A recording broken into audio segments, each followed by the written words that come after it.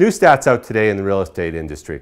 Let me start by saying if I actually knew 100% what was going to happen, I'd either be buying housing or I'd be shorting. But let's give it a go.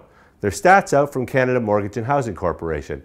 They say starts went down to 156,000 in March, and that's way off from the 190 the month before, and even further from what analysts were expecting at 192. Of course, it's the spring market, so everybody's got their own opinion what's going to happen next.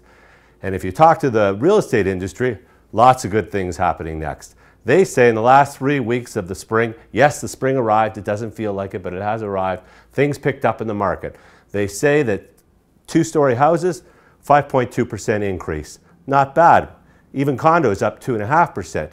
You go back to the naysayers in the industry, the capital economics groups, and they say this is just the beginning of a disaster about to happen.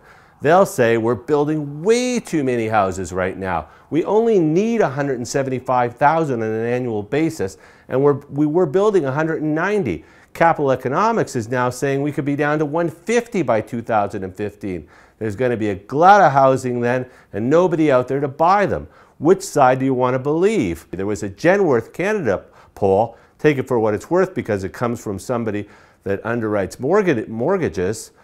They say 64% of consumers expect a price increase in the next 12 months. That's up from a year ago when only 58% expected that. So you've got the two sides arguing on who's right. What's going to happen?